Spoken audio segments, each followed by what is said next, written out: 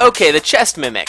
The most important thing about the chest mimic to know is to recognize when it is a chest mimic, especially if you're playing on bolt mode or bard. When you're moving real fast, you want to be able to notice that it's a chest mimic.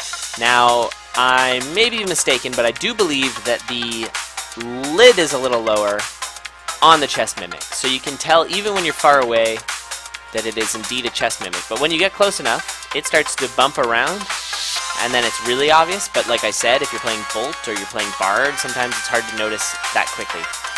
Chest mimic's really easy. You basically just move up next to it.